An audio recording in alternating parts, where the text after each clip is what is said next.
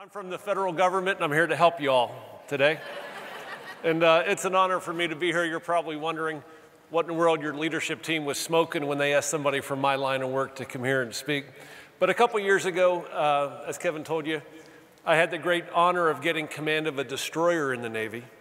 And at the time, we weren't quite the worst ship in the Pacific Fleet, but we were probably third or fourth from the bottom. We had one of the highest accident rates of any ship in the Navy. The quarter before I took command of the ship, our retention rate was 8%, meaning we were retaining 8% of the sailors eligible to re-enlist.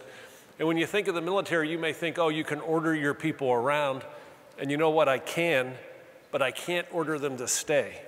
And my sailors are volunteers, just like your customers are volunteers.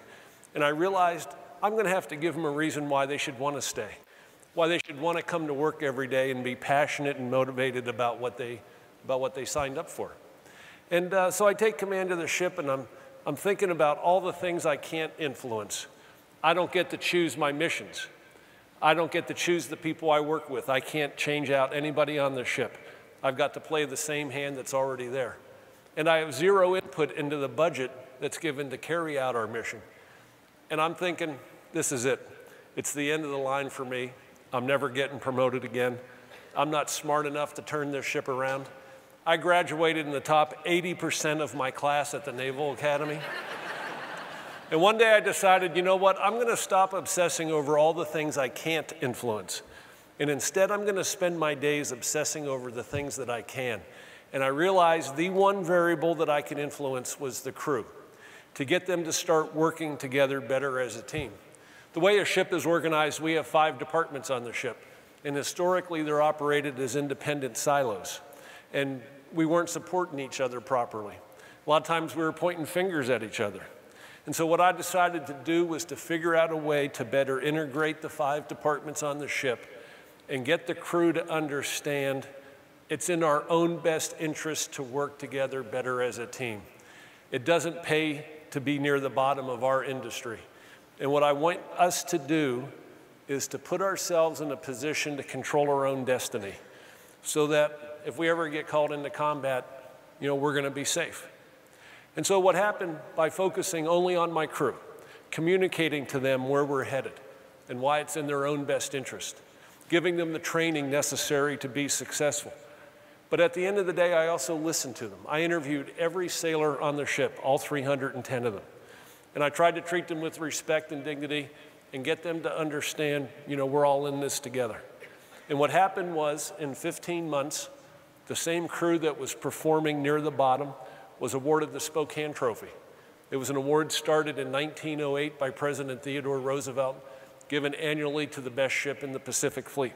In years 3 and 4 after I left the ship, Benfold won the award for best ship in the entire US Navy. I used to say to them, it's your ship. You know, you own this ship just as much as I do. If you see something that needs to be done, step up to the plate. Take action. I'm gonna support you 100% of the time. I told them, I hope you're perfect. But you know what? I'm not perfect. I'm never gonna be perfect. It's a lifelong journey. But after everything we do in this ship, everybody involved is gonna get together and we're gonna critique it. It's an idea I lifted from the US Army called the After Action Review.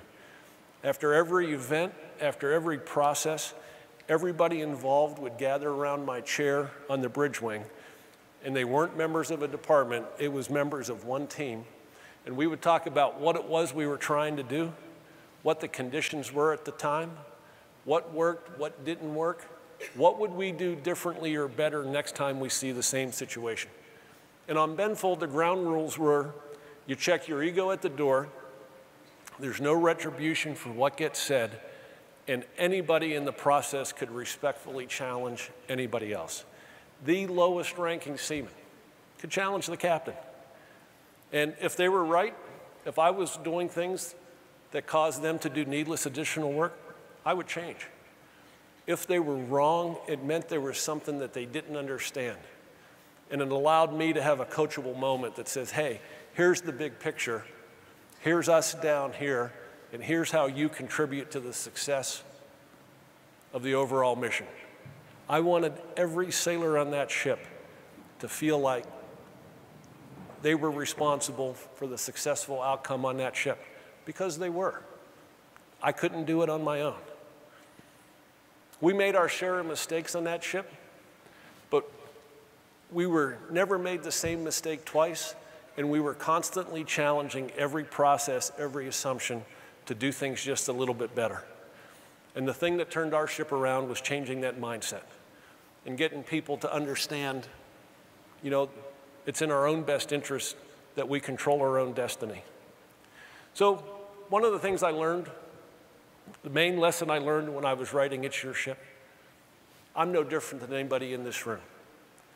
All of us are captains of our own ship.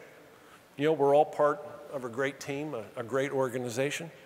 Every once in a while, spend some time thinking about what your own leadership story is. And think about the things that have caused you to be the success that you are today. And then ask yourself, what do we need to do to continue to up our game so that we can continue to control our own destiny? That's what's at stake today. Nobody can take their future for granted. We got to go out and fight and earn it each and every day and not take anything for granted.